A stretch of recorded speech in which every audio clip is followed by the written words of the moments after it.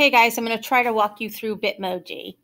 So if you are just on your home page and you just search Bitmoji extension,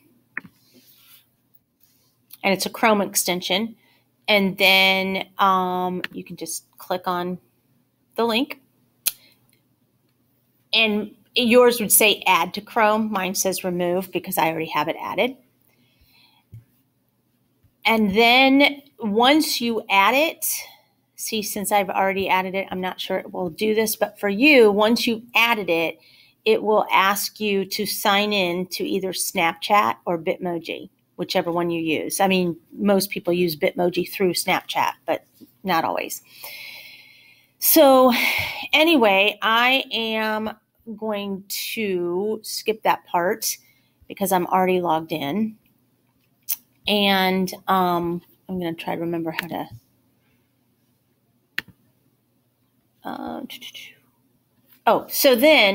So once you've got it on there, you should see this little puzzle piece up here.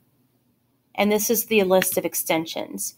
And you're going to want to go down to Bitmoji, and yours will look like this. It won't be pinned, so you need to pin it. And as soon as you do, you'll see that little green icon, that Bitmoji icon show up.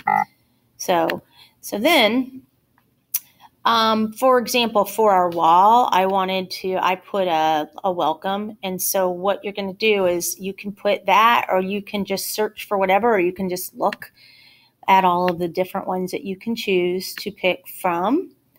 Anyway, so once you do that, let's say I'm going to go to my recent one. So I'm going to click on that. So now, actually, you'll want to right click, and you can save your image as. So go ahead and click on save your image. And then I always change this to something that makes sense, like welcome Bitmoji.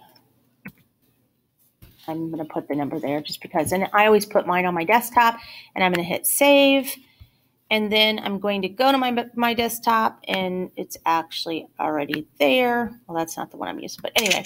So then I have this one, and what you'll do is you'll just email me, and you will attach this, and then you are done.